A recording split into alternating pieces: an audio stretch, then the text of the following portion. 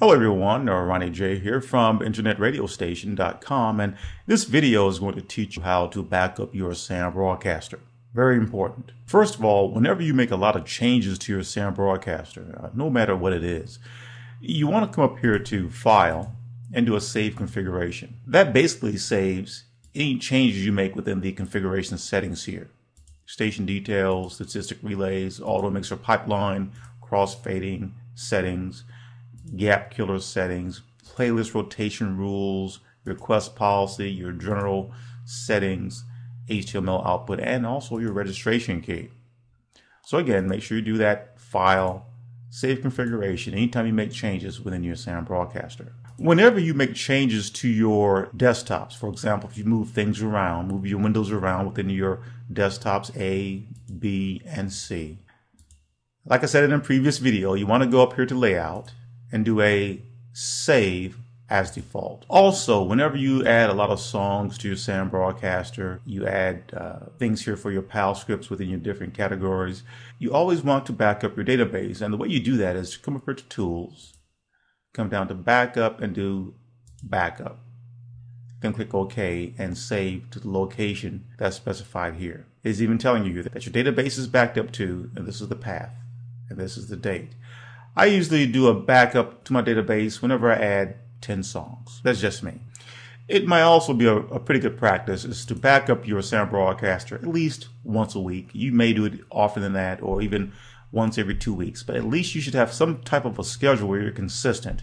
I do mine once per week, and I don't keep no more than 3 or 4 backups saved. Now, how about backing up your entire SAM broadcaster installation? Well, that's something that I do also, and let me show you how to do that. When you install SAM Broadcaster is installed into 2 locations. One location it's installed into is called the Program Files section, and the other section is called the App Data section. In fact, if you come up to Tools and you select Jump To, you'll see something here called the Program Path and something called the Data Path. These are the 2 locations where SAM is installed. In fact, when SAM Broadcaster is installed, it sort of divides the installation up into 2 locations. It places all your program-related files into the Program Files folder, and it installs your data, that's your database, into what's called an App Data. So if you click on, for example, Program Path, notice where it takes us. In my case, my C drive, Program Files, Spatial Audio, and SAM BC. And within the SAM BC or SAM Broadcaster directory, these are all of my SAM Broadcaster files that were placed here when I installed it. So what I recommend that you do is that you go to your program files and then go down to Spatial Audio and find this directory, do a right click on it, copy it, and save it to an external hard drive. Do not save it to the same hard drive as the installation. You want to back that up onto an external source. That way, if your computer should crash and you lose your SAM Broadcaster installation, then all you have to do is simply reinstall SAM Broadcaster and copy and paste this back into that Spatial Audio directory. Now, that's the one location. The other location is the App Data. And to get there, you go to Tools, Jump to Data Path. And notice up here, the data path. It's going to be installed in your user profile. In other words, if you logged in as, say, R. Harris, you'll find within your directory of R. Harris, App Data. Within App Data, there's a folder called Local.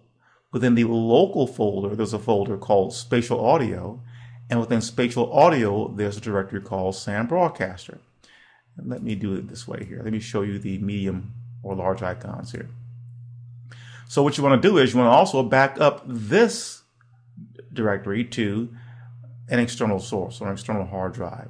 So I recommend you go to Spatial Audio under, again, App Data and Local, copy this, right click, copy, and save that to an external hard drive. Now what you've done, you've backed up your installation. You've backed up your program files, SAM Broadcaster, and you've backed up your data path, SAM Broadcaster installation. And within the data path, this is where you'll find your database. If you were to double click on this backup folder here, you'll see the backups. So whenever you went to up here to Tools and you did backup right here, you backed up your database, what you did was you placed it inside of this directory here within the App Data Local Spatial Audio SAM Broadcaster or SAM BC backup directory inside this directory here. And let's say, for example, that your hard drive did not crash, but your database somehow became corrupted. Well, if you back up your database at least once a week, all you have to do, let me close this out, is come up to Tools, select Backup, and then do a restore. And then when you click yes, you will navigate to a location where you backed up your database. And that would be to this folder right here. And you'll select your latest database with latest data on it. You'll select it and then do a restore and your database is restored.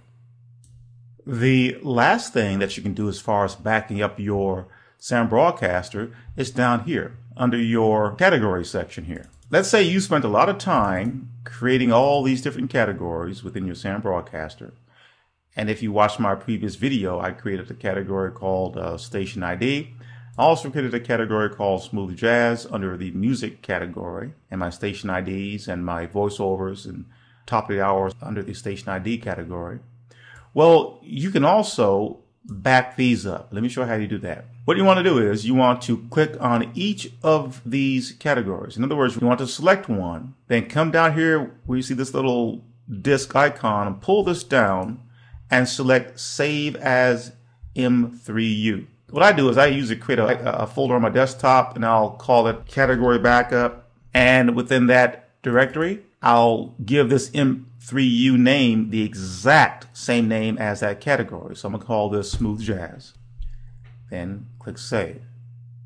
Then find the next one. Now, I didn't create anything under sound effects, but I did create one here under station IDs called voiceovers. In fact, I have several under these station ID categories. I have voiceovers, top of the hour, station ID, and intro voiceovers. Yes, I have those four. So what I'll do here is I'll select it, go to the disk icon, save as M3U, and give this the exact same name. And I'll call that voiceovers. Very important that you give it the same name and click Save. And do the next one, top of the hour, select it. And notice what I have down here. These are all my top of the hour station IDs. So I'll select it, then select the disk icon, save as M3U, and give it the exact same name, top of the hour.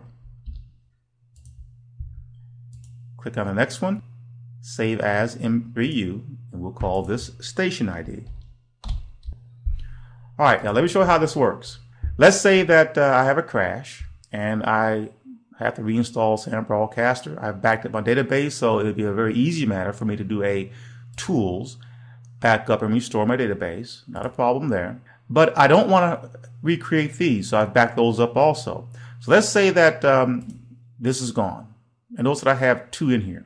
So let's say that's gone, so I'm going to delete that. Top of the hour, that's gone, so I'm going to delete that. And station ID, I'm going to delete that. So let's say that I've lost all that and I'm having to reinstall SAM Broadcaster. This is how you will restore it. Let me show you. You come up to the station ID category, right click New, and we'll give this a name. We'll call this one Voiceovers. I just want to restore everything.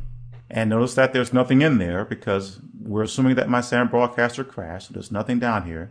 So I'm going to re-import my voiceovers. To do that, I'll select the category, right-click, Add, Playlist. Then navigate to the location of that directory that I just created and find voiceovers. There it is. I'll select it and click Open. Boom, they're back. Let me re-import my station IDs. So I'll come up here and do a new, and I'll call this one Station ID. Right-click, Add, Playlist, and Station ID. Select it, open, they're back. I also had a top of the hour, so I'll come up here and do a right click, New, top of the hour. Right click, Add, Playlist, and select the top of the hour. And they're all back. So that's what you would need to do as far as backing up and re-importing your categories. So follow those steps and it'll save you a lot of time should your computer crash and you lose your Sound Broadcaster installation. Hope this helps you. This is Ronnie J from Internet Radio Station. Thank you for listening.